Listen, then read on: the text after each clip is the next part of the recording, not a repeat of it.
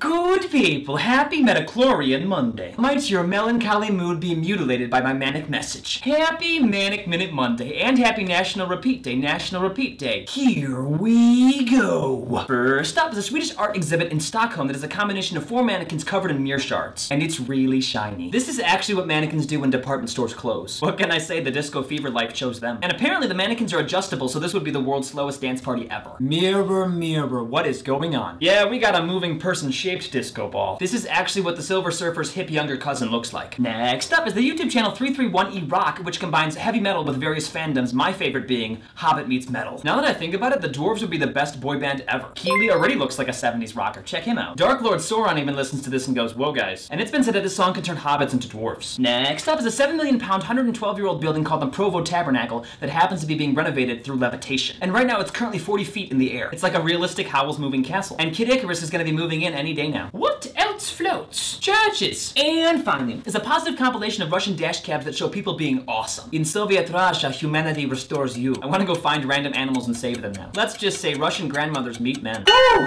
We made it. Thanks for stopping by, guys. I really do appreciate that. Now, before you go, make sure you like the video below, comment with your favorite find below, subscribe, and share this video with your friends. And I'll see you next week on Monday. Now go, inspire your souls.